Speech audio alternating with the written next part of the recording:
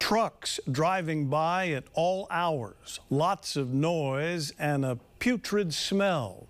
That's how Eva residents are describing their neighborhood after tens of thousands of gallons of wastewater spilled last week.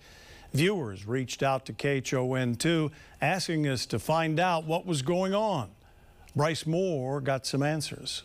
The city says the spill began at the Eva Beach wastewater pump station on Friday and lasted into Saturday morning.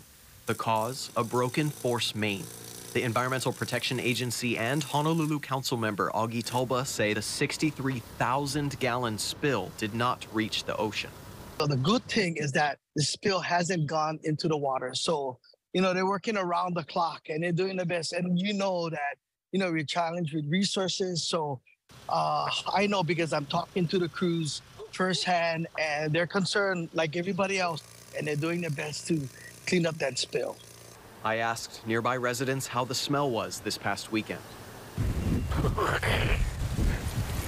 I didn't get to put this on TV, but it was really bad.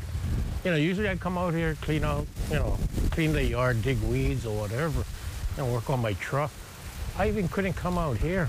I bought this house, I didn't pay for this, Then on Sunday and Monday, two small spills near Fort Weaver Road and Popoi Place led officials to set up 24-hour monitoring sites to transport and redistribute the wastewater downstream.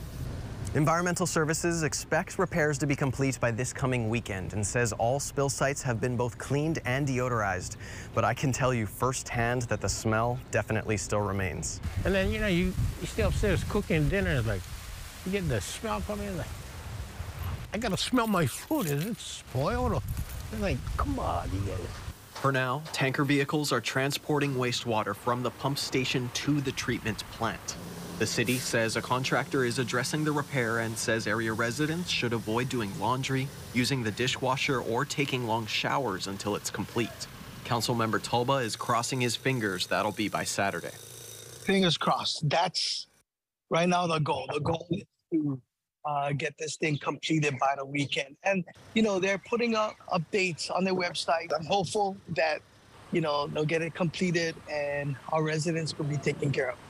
Bryce Moore, KHON2 News, working for Hawaii.